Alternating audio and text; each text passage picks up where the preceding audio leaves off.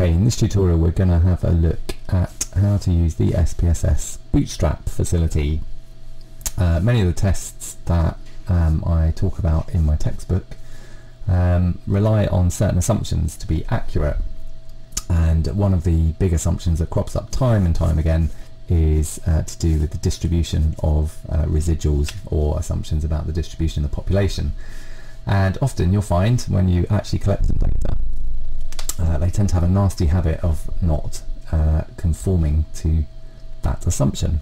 So in one of the chapters of the book, I think it's chapter 5, but it's quite a long time ago since I wrote it, so who knows, might be a different chapter.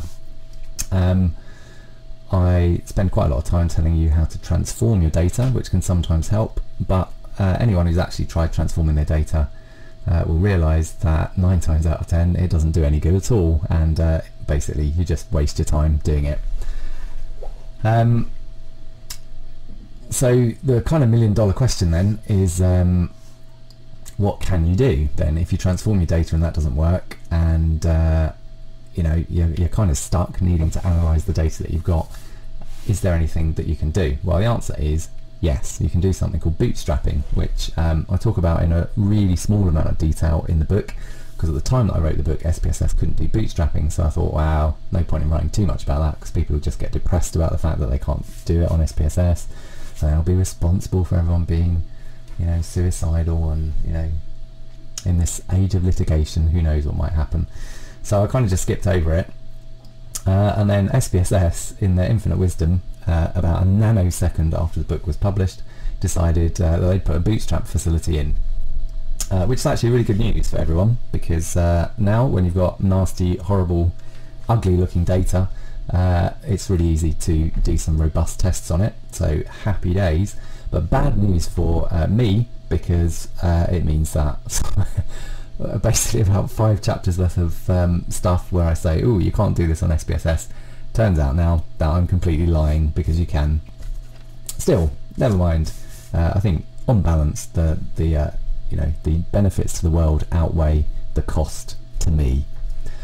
So we're going to have a look at this bootstrap thing, and on the plus side, the other way to do some of the robust tests would have been to use a program called R, which you can integrate with SPSS using a plugin that SPSS have developed. But frankly, it's a bit of a pain in the arse, and using the bootstrap facility is about 1 billion times easier. So there, it's, you know, happy days all round. Now, what I need to tell you about the bootstrap facility first of all is that it doesn't come as standard. SPSS, I believe, charge you extra money for it, so it's a separate module. So if you're hunting around in menus and you can't see the little bootstrap button, that's basically because you haven't paid for the module. So off you go, pay for it, and it will magically appear, or better still, get your university or company or Father Christmas to pay for it instead. So basically what I'm going to do is, there's various chapters in the book where I've said there are what are known as robust tests. So these are tests that are basically accurate when the traditional assumptions are violated, and as I said, bootstrapping is one way around this problem.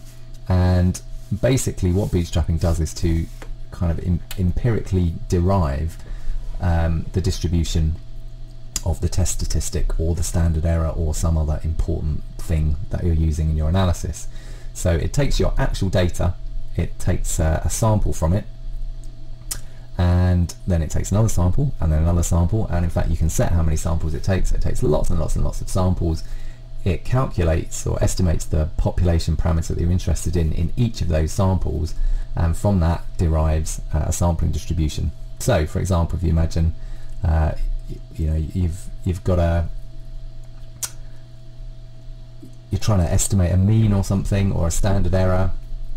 Basically you sample from your data, calculate a mean, you put all the scores back, resample, calculate a mean, put all the scores back, resample, calculate a mean, and so on and so forth. And from all of those, like 1,000 means that you've got, you basically have a sampling distribution. So it's a way around needing to assume normal distributions or normal errors, because you basically empirically derive your distribution from the data that you have. That was a pretty rubbish explanation actually. Probably explain it better in the book. I'm not very good thinking off the cuff. Anyway, so regression. So in the textbook we have an example of a record company looking at sales of records based on how much they've spent on advertising. That's this variable here. How much airplay they've had on radio, and the attractiveness of the band. So our outcome is sales, and we've got three predictors: advertising budget, airplay, and attractiveness of the band. Now if you go to the analyze menu and to regression and linear regression, you get a dialog box like this. If you've read the book, you'll be familiar with this dialog box. The thing to note, if you have a look at the image in the book chapter, you'll note that it doesn't have this button at the bottom that says Bootstrap. That's because at the time I wrote the book, the Bootstrap facility didn't exist, as I mentioned earlier on. So this is basically the extra gadget that I'm trying to explain. So in the book, as I said, we're trying to predict record sales, so that's our outcome variable, and we were trying to predict it from advertising budget and also airplay and attractiveness of the band. Now I'm just going to force all of these variables in one go. I'm not going to kind of follow the example literally from the book because, well, you can read the book. So we're just going to leave all the standard default options as they are.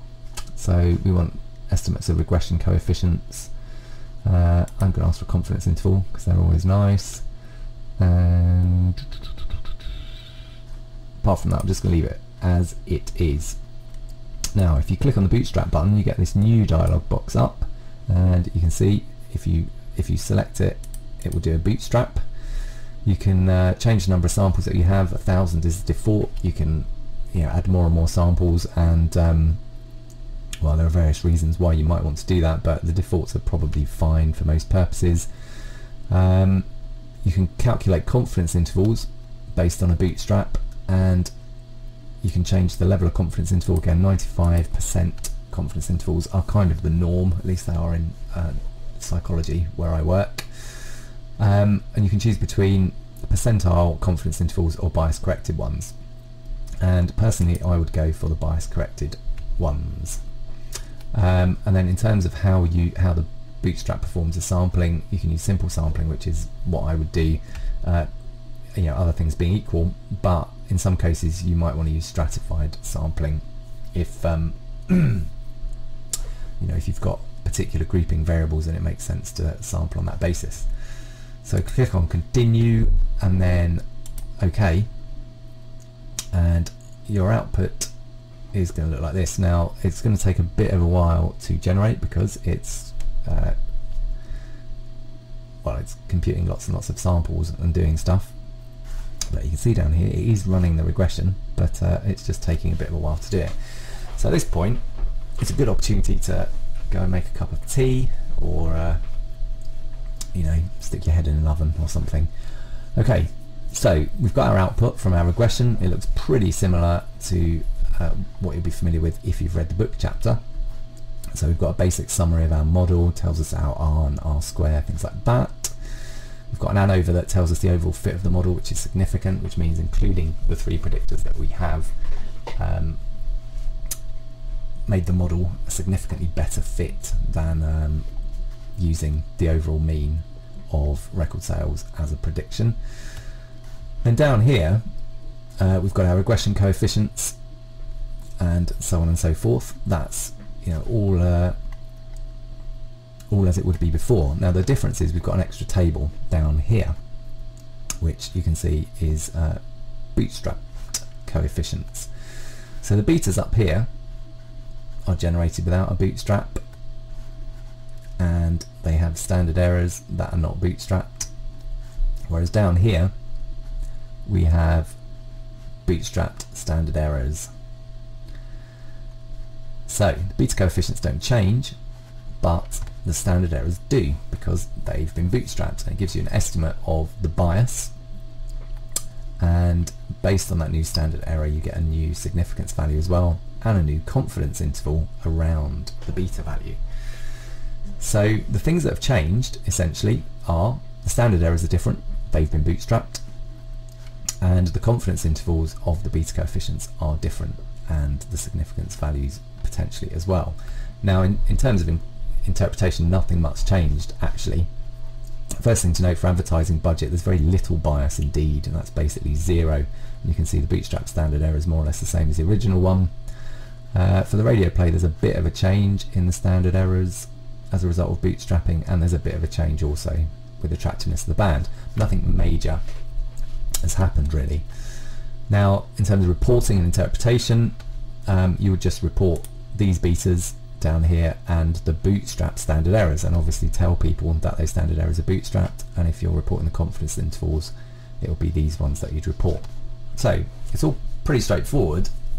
The big difference is these standard errors and the confidence intervals around the betas are robust. So in other words, if you had cause for concern about the normality of the errors or the residuals in the regression model, you can kind of trust these values more than you can trust the values up here.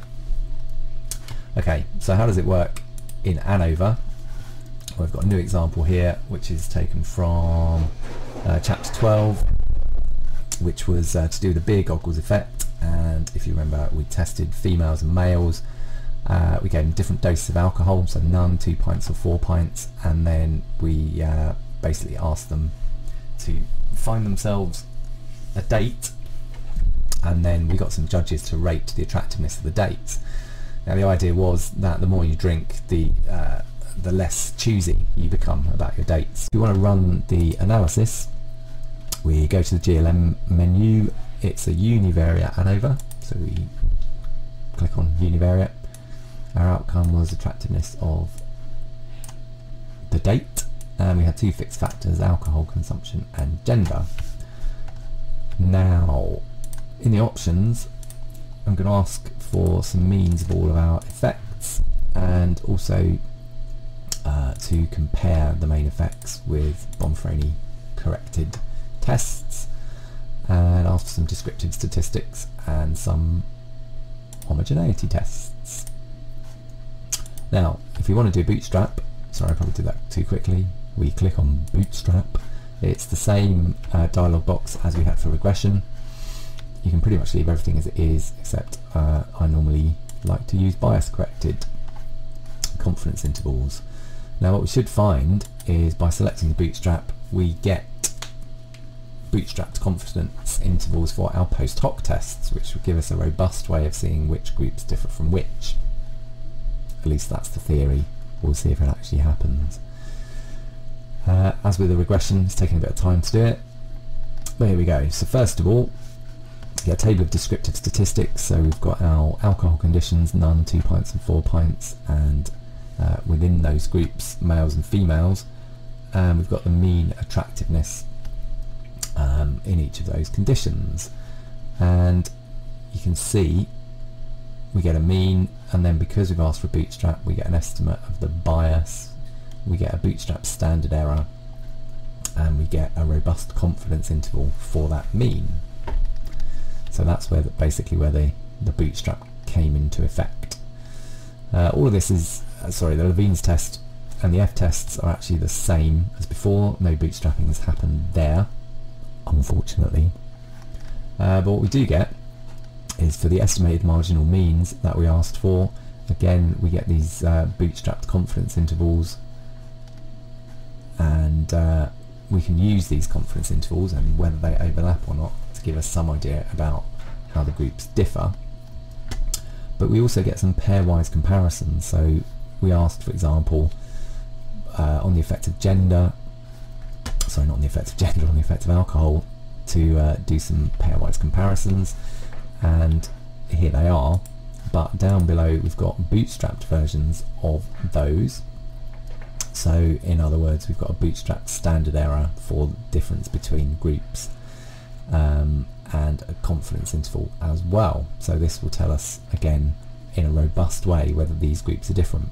So the no pints and 2 pints group were not significantly different, and that robust confidence interval crosses 0, whereas for none and 4 pints the confidence interval doesn't cross 0, and therefore, you know, it's significant.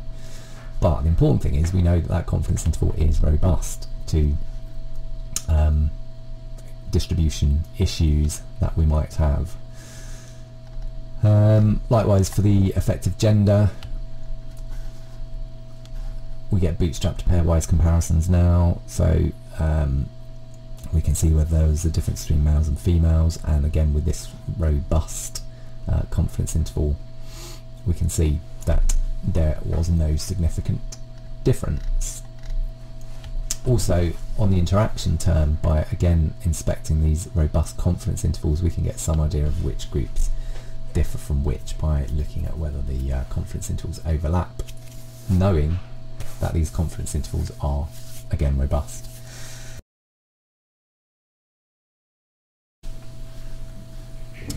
Right, so let's have a look at a t-test then. So if you want to do a t-test, again, well, the example from chapter 9 of the book was whether people who are scared of spiders show more anxiety to a picture of a spider or a real spider. So we've got a grouping variable here, whether it's a picture or a real spider, and we've got their levels of anxiety. So you go to the Analyze menu and compare means. We want to do an independent samples t-test, and our outcome is anxiety, and type of picture was our grouping variable. Our groups were defined by 0 and 1, and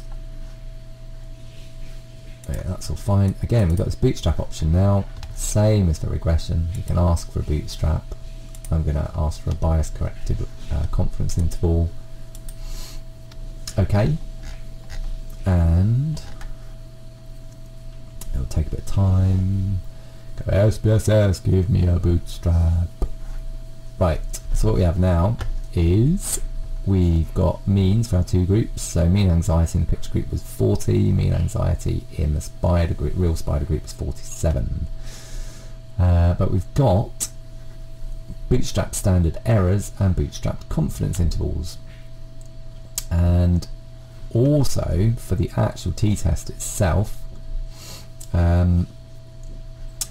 we can see that the standard error is bootstrapped as well, and the confidence interval for the mean difference is bootstrapped also. So we can compare these confidence intervals here with these bootstrap confidence intervals there. There's actually not a lot of difference in this case, but again the big difference is we know that this confidence interval is relatively robust to violations of, or distributional violations. So happy days, we can trust this one. Well, to be fair, we can probably trust that one as well, but other things being equal, if we knew nothing about our distributions and our errors and things like that, then we can trust this one. Hooray! Okay, that's it for bootstrapping. Yeah, so enjoy the bootstrapping module.